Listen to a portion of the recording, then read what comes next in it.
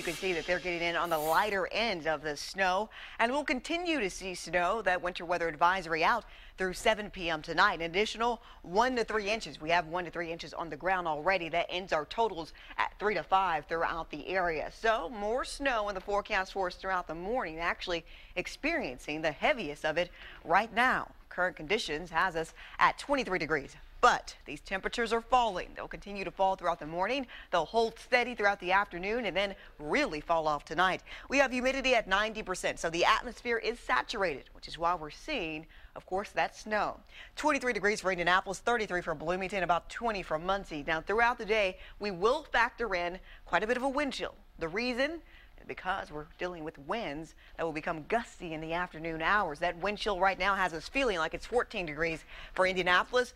Feeling like 2 for Lafayette and Peru, feeling like 33 for Bloomington, so not as much as the wind chill there. All right, so let's get to it. What's happening on the satellite and radar? You can see this massive system moving through most of the region. You can see the system as we remove the cloud cover, bringing very heavy snow to us over the last 3 hours.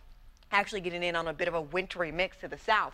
Not a lot of the system left to move through. I think it moves through by late morning, as you see, stretching back to St. Louis. So this will stretch over the area and bring some snow. But right now, as we zoom in closer, you can see right now, if you're in Tipton, Crawfordsville, Lafayette, Indianapolis, seeing the heavier snow. But look at Bloomington there, getting a break from the system right now. Just some light snow falling, but more snow, heavier snow will move through in the next few hours or so. All right, I want to take a look at TrueCast here of the next 24 hours. You can see quite a bit of blue on this map. That's the snow. That snow sits over us throughout the morning hours, but by noon, it clears out, leaving behind some flurries. But the issue at this point will be the winds. They pick up in gusts at around 25 to 30 miles per hour, which means blowing and drifting. Anything that's cleaned up on the roadways by noon will blow right back onto the roadways when you get those gusty winds. We clear out tonight, but it becomes very cold. The clear skies will allow temperatures to really fall in the overnight hours. We're talking dipping to the single digits with wind chills that are much lower. So plan and prepare for today. It's very cold. We're dealing with snow showers, blowing and drifting an issue.